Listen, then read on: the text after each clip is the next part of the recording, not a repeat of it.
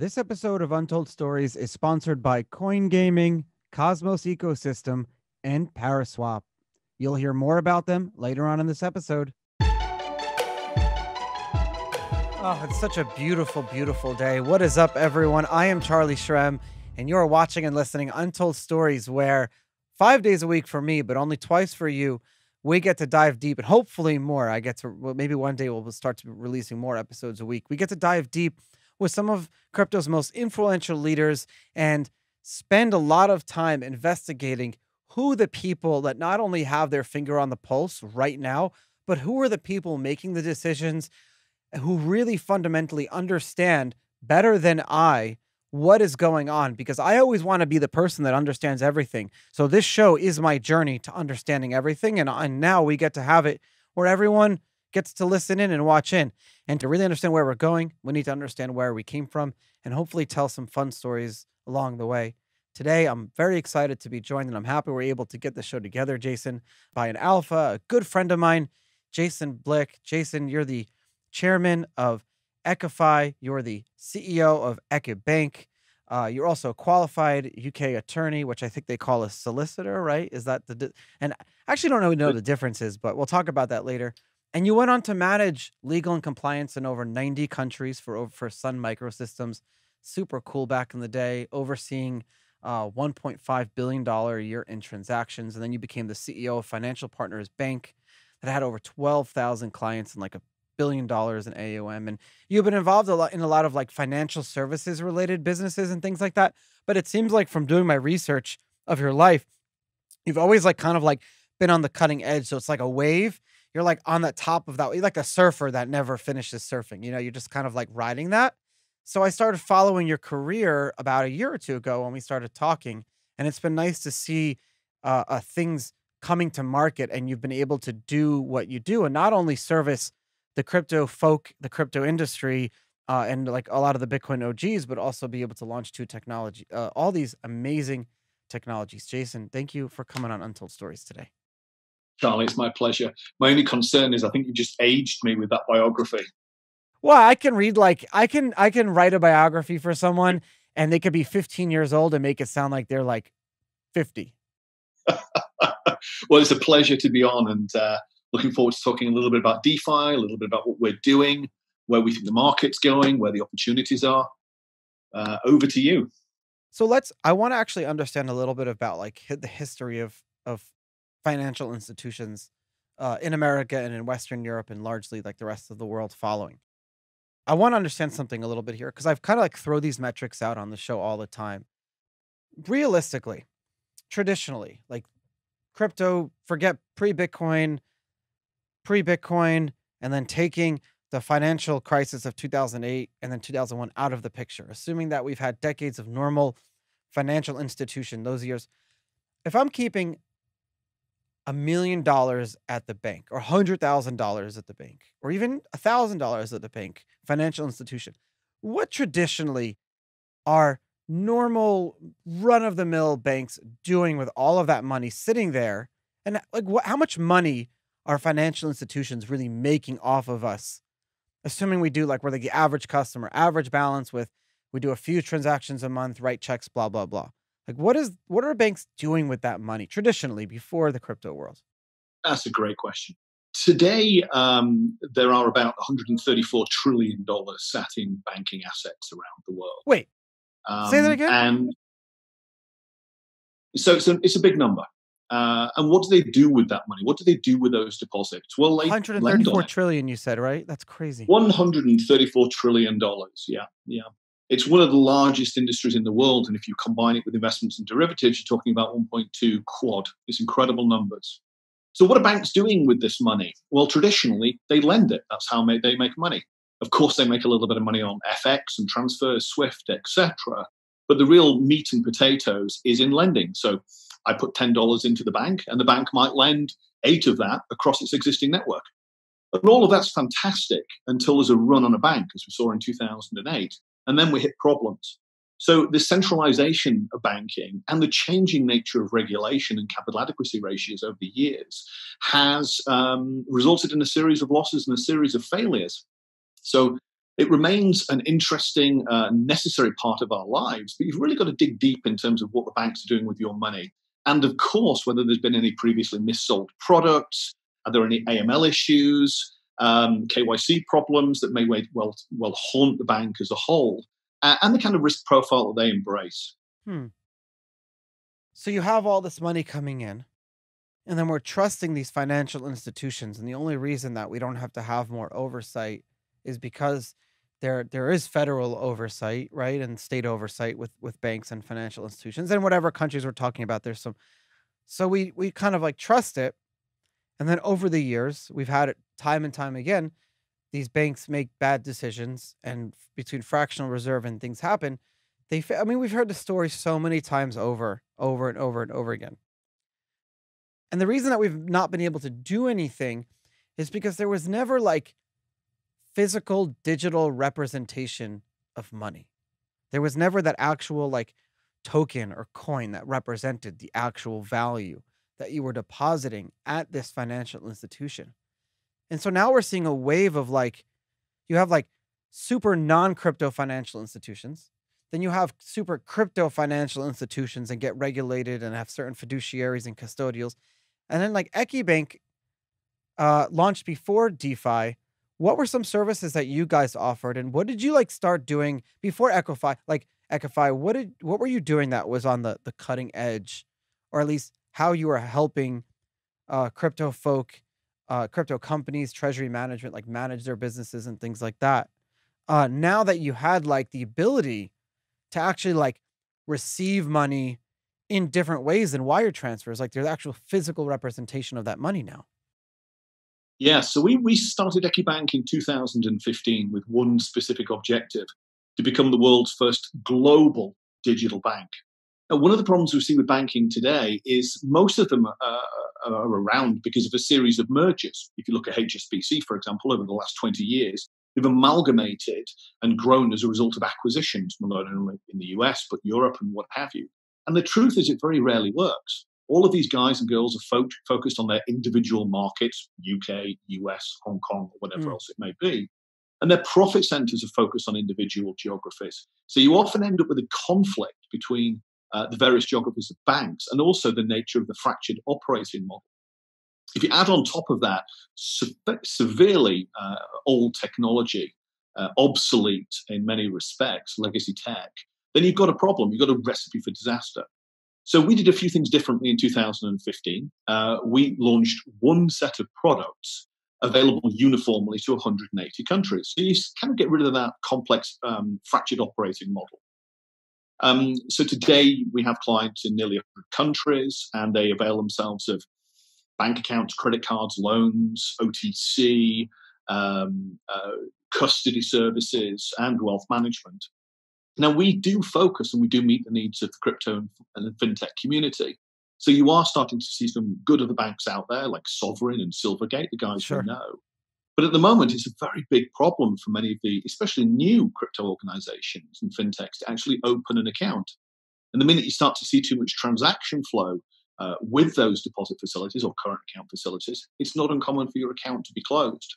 So we focused on the needs of that industry, and we slowly built up what I believe to be a really, really good client base. And you raised a fantastic point: risk. Now, we mentioned that the biggest area of risk for any bank is capital adequacy ratio. They simply lend more money than they should, and people get nervous because of the market or whatever else. They run to their bank to take all their cash out, and there isn't enough money. For us, we made a decision very early on to not lend on our balance sheet. So there is zero debt on our balance sheet. So if every client came this afternoon to withdraw their money, it's perfectly okay, not a problem whatsoever. But then you have the incredible advantages of what DeFi represents. So rather than build a balance sheet of debt on our book, why don't we work with customers so they can benefit from lending and borrowing amongst themselves, but still have some level of Sure. respectability by DeFi being powered by a digital bank? So what you're saying is, if previously the financial institution had to do all the work of sourcing the yield and then taking all the risk on the yield, and that's why banks would make traditionally, I don't know, 18% on your dollar, or whatever it was per year, and they only giving you a 0.5%. What you're saying is because the yield, because some of the risk now can be passed on to the token holder. So if I deposit $1 million worth of a token, I can find yield, stake, and earn percentages on chain sitting at a bank now.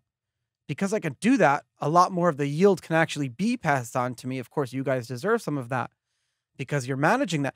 But because more yield as opposed to my bank here, more yield can be passed on to me because now, because of the technology, risk can be shared, capital allocation can be shared, uh, appetite can be shared, exposure can be shared, and it can be spread.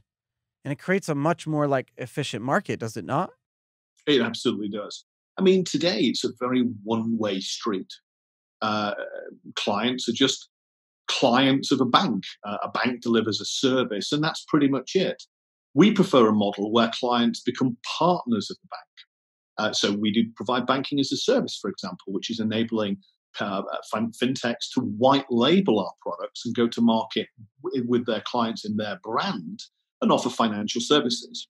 So we believe it's the role of banks to innovate enormously and get away from this siloed structure of I'm going to take your money and I'm going to charge you fees into how can we help you make money with very little or moderate risk. So EQIBank decided in late 2019, but we really started in 2020 to launch a small subsidiary, which is majority owned by us, EQIFI. And EQIFI provides a series of DeFi products, which really, as you say, empower the community, give them the opportunity to leverage the advantages of a traditional bank, but really control their assets themselves. And we're really excited about it. Hey guys, the Coin Gaming IO folks are back at it with another amazing promo. This time they're giving away 3 Teslas from April 19th to June 27th. It's so cool. bitcasino.io/Charlie. There's so many incentives and promos and things that they've been giving away over the past few months to my listeners. But now if you go to bitcasino.io/Charlie and you play their game Live Crash, and you can get in the top 10 in all 10 tournaments, you will be entered in to win one of 3 Teslas. So all you got to do is go in there, play some slots, play some games, get into the top 10 in any of the games, and you'll be entered to win one of 3 Teslas. I mean, how cool is that? They've been giving away stuff at St. Patty's Day, at Valentine's Day. They're constantly, we're always doing so many amazing promos. bitcasino.io/Charlie. You will not be disappointed. We have all these coins and tokens, and they sit on all these different blockchains, and we have to keep multiple wallets and different addresses and everything. And the only way to do it without having to do that is trust a centralized place like an exchange or a broker or an app that you use. Well, what if there was a way to do it without having to trust one different place in the ethos of crypto? Cosmos, my sponsor Cosmos, that has been around for so long, they're actually following their original roadmap and being able to offer universal wallet, high node synchronization, inter-blockchain communication, bridging Bitcoin and Ethereum together and keeping it all on one wallet, being able to build on top of it and do the coolest things possible. Make sure you check them out at stargate.cosmos.network. You can play with all these different features. It's so cool, and it's really bringing the next wave of crypto and adoption. If you really want to be ahead of everyone else and all your friends, make sure you understand the new technology that's coming out. Stargate.cosmos.network. You're going to love it. I've been talking about our sponsor, Paraswap.io, for a while, and I really love them because not only are they our sponsor, but I use them. If you go to Uniswap or any decentralized exchange or even centralized exchange, there's a gas fee for every transaction you do. It just takes time and a lot of money, ends up costing hundreds of dollars. With Paraswap.io, you can actually identify and define all the transactions before you do them, and then it processes them batch in one transaction on the blockchain. Not only that, they just launched their new optimization called Hopper that optimizes gas fees by 30% and beats all the market prices that you're used to. It's so cool. Paraswap.io. I love talking about them. You'll love using it. You're going to be like, Charlie, where have you been all my life? You're not just uprooting banking, and I don't mean just you. I mean kind of like this. You're a market leader in this in this subsection of our overall crypto industry, but there are competitors of you and there are others, which is always a good thing. It's always good to not just be the only one, but you're definitely a market leader. And I'm going to say this, it's like you're not uprooting banking as so much to say as like you're taking banking back to its original roots. And if that's not the title of the show, then I'm firing my writers. But but hear me out for a second. Let's go back to those old westerns and the old TV shows and movies of like medieval England, right? Why were banks created? Why were financial institutions created? And it's the same reason why there were financial institutions in prison where I was. There were financial institutions and their money, and they competed with each other. And the reason it's the same answer is because you had people who are coming with money that they were custodializing on their own. You know, in the old westerns and stuff, people would keep gold. They would bury silver and gold under their houses. This was before banks were like a norm. You'd get paid in some sort of like physical currency or physical value or earn it, and then you'd convert that to these bank certificates. And there were so many banks around the world, and these bank certificates became the de facto money because that's what people were used to using. So at the original roots of banks were not, hey, you're forced to keep your money somewhere, so therefore it's a race to who's going to give you the shittiest services, but rather banks were created to service people who needed or wanted these services. And that's what you're doing because now people come to you with crypto. So they're coming to you with physical manifestations of their money and they're saying, hey, what value proposition are you giving me if I deposit my crypto with you? Or rather like with my other bank, I have no choice. If you're kicked out of a bank, you can't go anywhere. You can't have a physical representation of your money. Yeah, you can get a cashier's check, but what are you going to do with that? You can't cut it up into 5 pieces and pay people with it. You are forced to go into another American financial system. You have to stay in the box. So because you stay in the box, and because the FDIC controls that box, and the FDIC, if it was up to them, they'd only want 3 banks in the whole country. That's why they forced all these banks to amalgamate with each other back in 2009 and 2010. Now, because you created another alternative system, you are saying, hey, we can operate, we can provide amazing services, and we can give you better yields. And when people say like, oh, how is crypto going to totally revolutionize the banking system? This is how.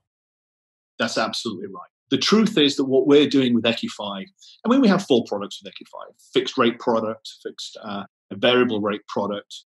We have a yield aggregator, and we've got an interest rate swap product. Now, the truth is that really sophisticated banks are going to move into DeFi over the next 2 to 3 years. They have to evolve. They haven't changed in 500 years. How though? And that's absolutely 500 years. Can you imagine any other industry that hasn't changed in 500 years? And the truth is that people are getting a bit nervous. Let's use the US. 20% of the entire supply of the US dollar was printed last year.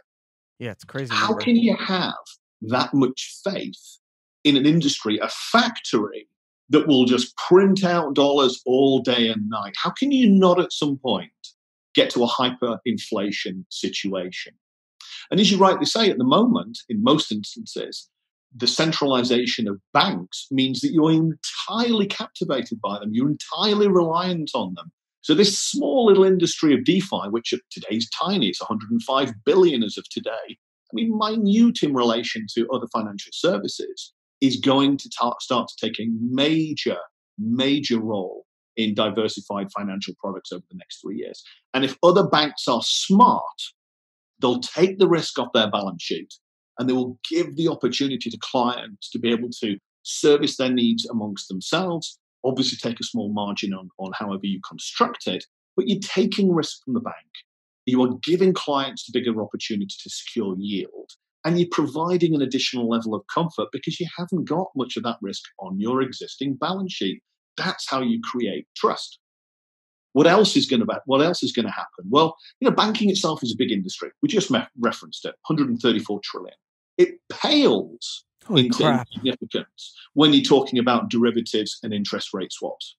So the interest rate swap market is over $500 trillion. Do you not think that's an area that the crypto community and the DeFi community should be tackling? I know we are. We're launching our interest rate swap product in about 2 months' time.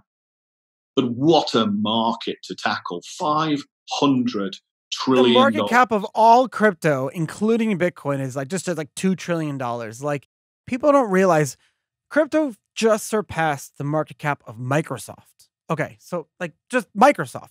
People don't understand, like, why is the market cap significant? Well, one of the reasons it's significant measure is because that's all of the money that would otherwise be somewhere else earning yield is now in crypto. So people believe that $2 trillion worth of people believe that they're better off keeping their money in this than they are in the legacy systems. That tells me that we're doing something right.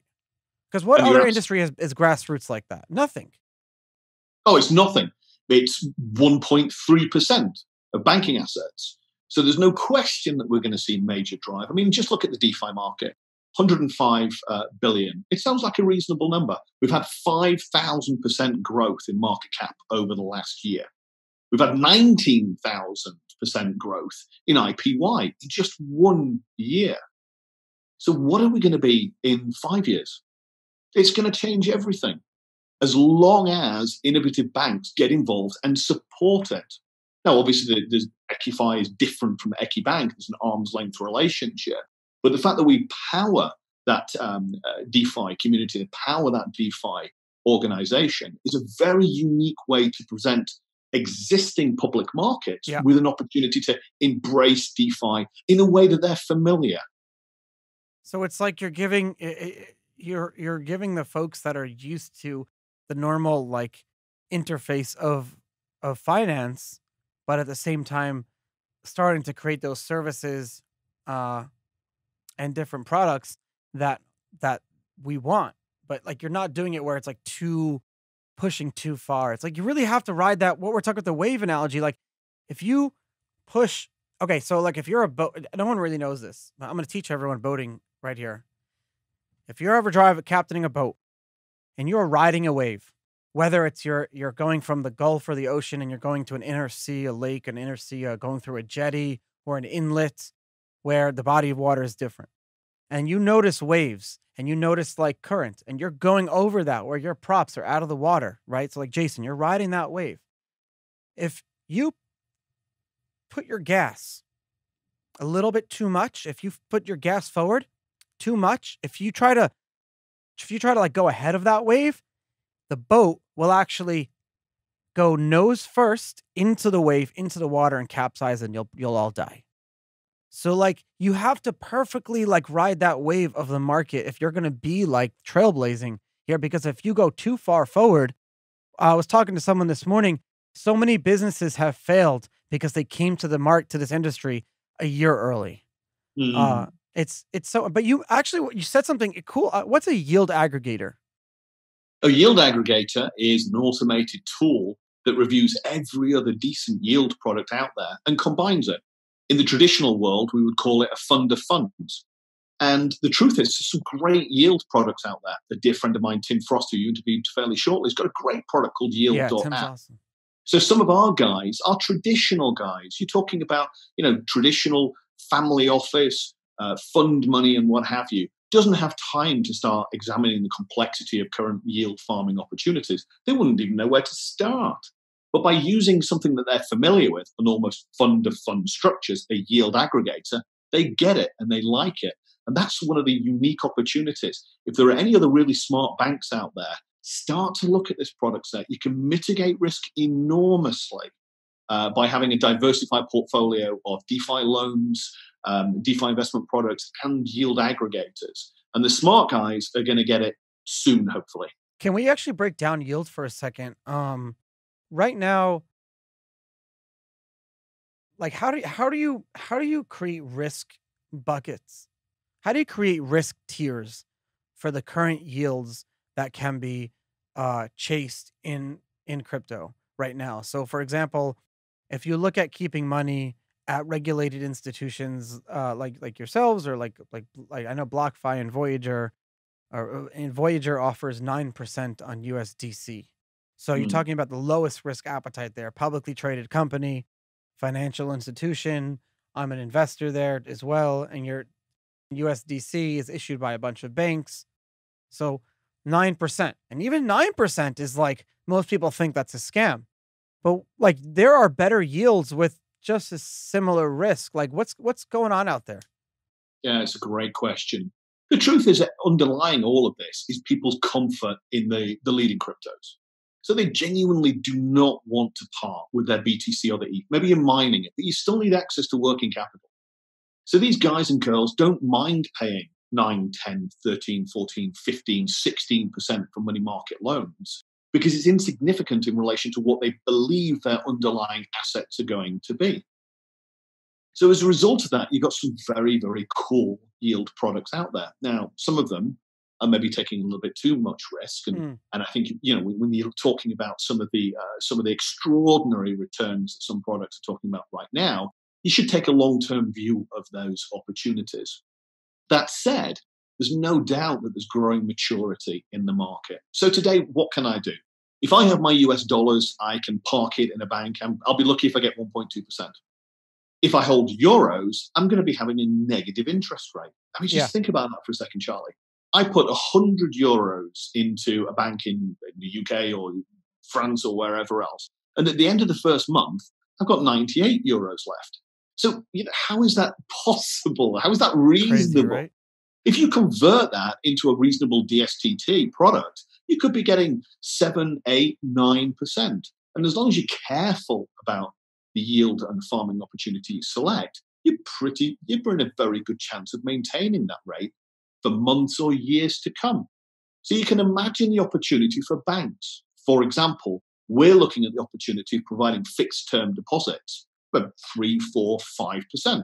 It's a way for traditional depositors to lodge US dollars and then for sophisticated banks to use that capital in a DeFi loan that is really secure. I mean, let's be honest. If you've got the collateral, you've got BTC, your loan to value is 70%, you can automate it with oracles the result of any collapse in the market. You've got plenty of opportunity to ensure that you're not going to face a loss on that loan in a way that you could never achieve with an SME corporate loan or a mortgage or whatever else. Well, So oddly enough, it actually de-risks a financial institution.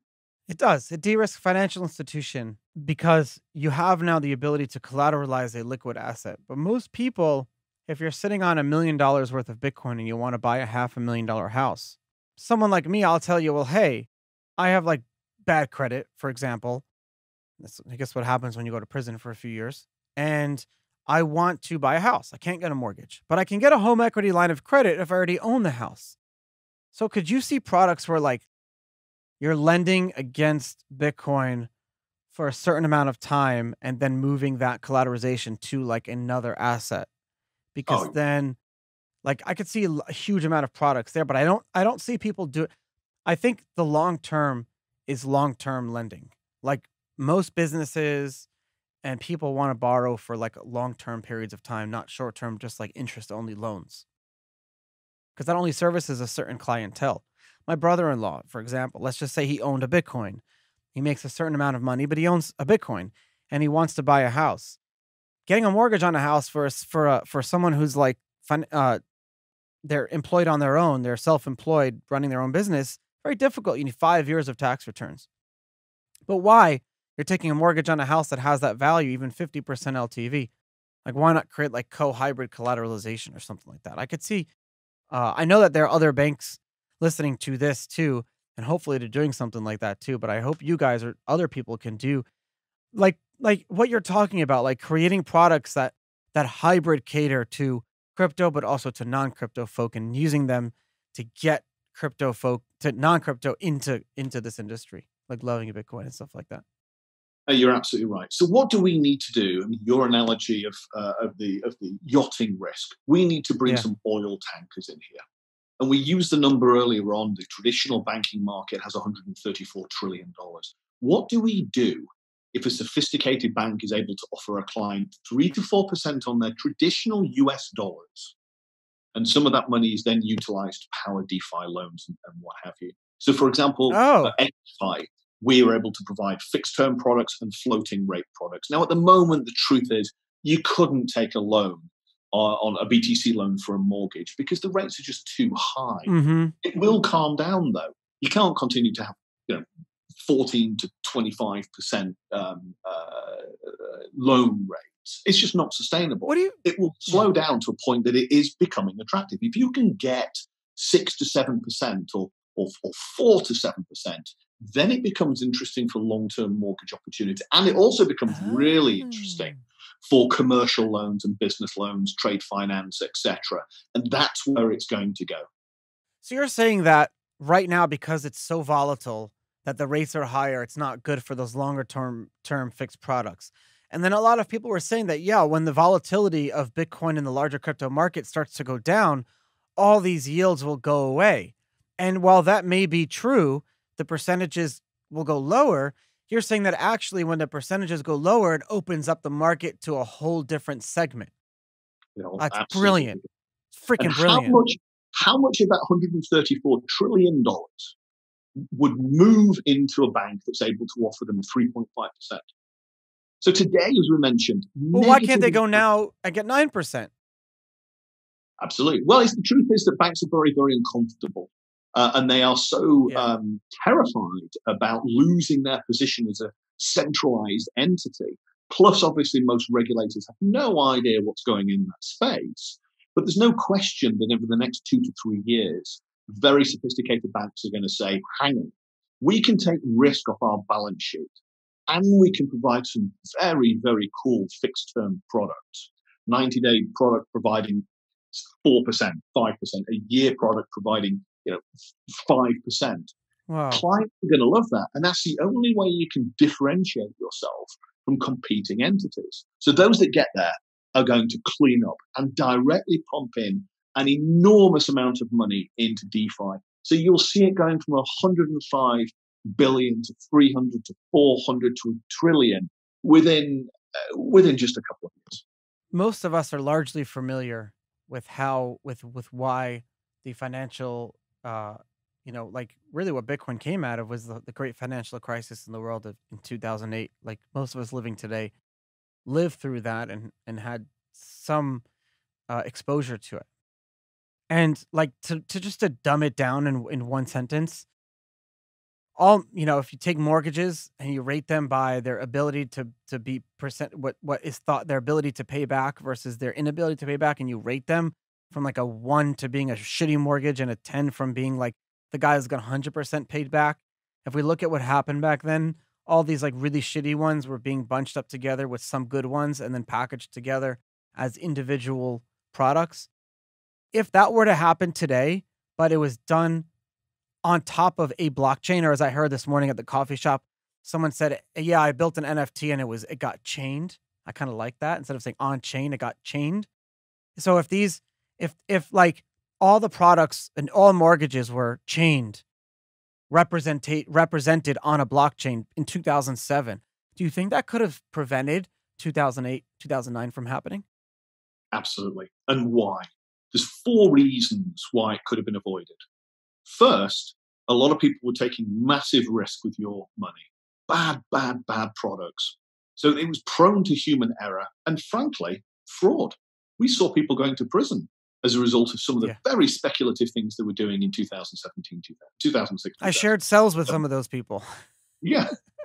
You've then got market risk, which few of the global banks are really taking account of. You then got counterparty risk, and then you've got liquidity risk. How can you solve those 4 problems? Charlie, overnight. Blockchain. You solve them all. Solve them all. So yes, it can be avoided. And it should have been avoided. I mean, it's too early, obviously, 13 years ago. But there's no reason for it to happen again. We've got fantastic and adequate loan to value on most cryptos now, in a way that you haven't for traditional lending. You're able to service global markets in a way that today requires so many fractured operating models. I mean, if you try and do an interest rate swap product, you might be working with 2 to 3 investment banks across a series of jurisdictions. Super complicated. It's ripe for disruption. Now you can write that code yourself in a few days. and Absolutely. have it audited and Absolutely. and tested and everything. Absolutely. And the only problem with that at the moment is that DeFi itself, in some respects, is a little bit complex, inaccessible.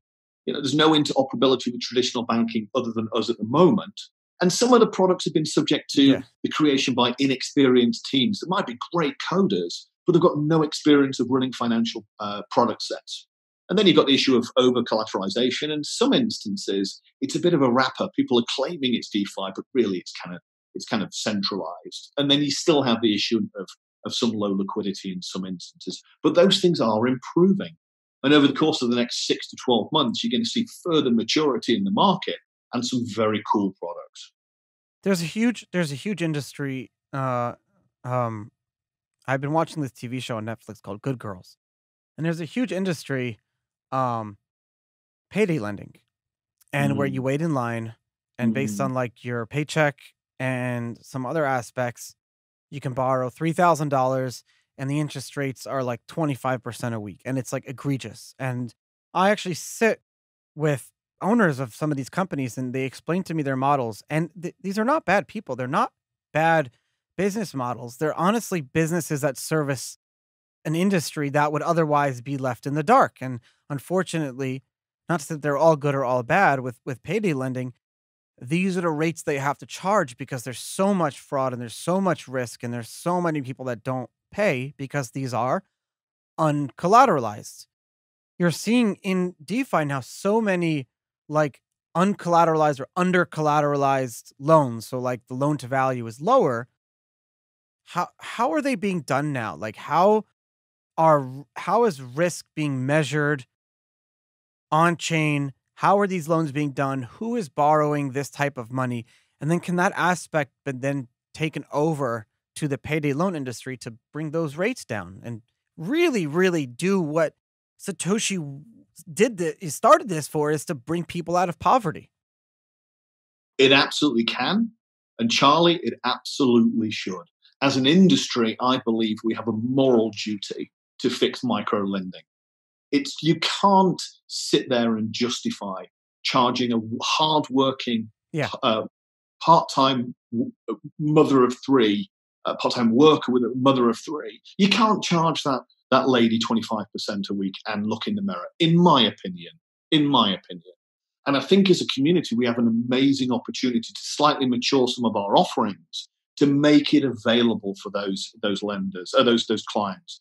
For example, there are some great organizations that are doing floating rate products today. Compound, Nexo, BlockFi are doing. BlockFi obviously is doing some of the stuff. Celsius is doing nice work on fixed term, but there's nothing to prevent us from looking at how we can utilize those, especially floating rate products, um, to adapt to a micro lending strategy. And I think we will. I think we should, and I think we will. It'll take a little bit of time. People are still finding their feet in terms of LTVs in this space, and also finding ways to make it more accessible for people that are currently taking payday loans. The average person that's taking a payday loan today would have no idea how to access these lending facilities. So let's make it simpler. Let's make it easier. And I genuinely believe we have a moral obligation to do it. I agree. Jason Blick, thank you so much for taking the time coming on Untold Stories today. Uh I really appreciate like that moral obligation part, because like I believe that so much. It's sometimes I have a hard time like putting that into words. But you're right. Like I feel like being in this industry, we all have a moral obligation to to those who haven't seen the light. It sounds like a religion, right?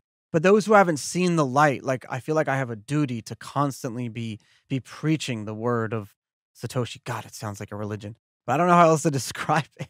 But you're right, and thank you so much for taking the time. I know you're busy. You guys have so many clients and been servicing us. Thank you for doing that, and I appreciate you taking the time and coming on the show today. Thank you, Charlie. It's always an absolute pleasure.